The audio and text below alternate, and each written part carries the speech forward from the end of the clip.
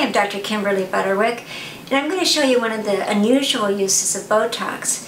It's for the chin, and sometimes when people talk, the chin gets kind of pebbly. We call it the golf ball chin. And the treatment is to put some units of Botox into this mentalis muscle. You can see here in our patient, I had her made a face, push your lower lip up, and the skin will get kind of dimply there.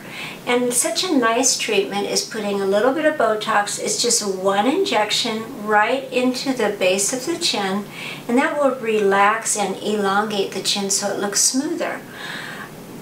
Sometimes there are actual little dimples at rest, and I can put a few little dots of Botox into those dimples too if they show at rest. The other thing, when our patient makes that face of pouting again, the corners of the mouth will pull down, and that's a muscle called the depressor angulioris. So if I put a dot there of Botox and a dot over there, relax, and now pout.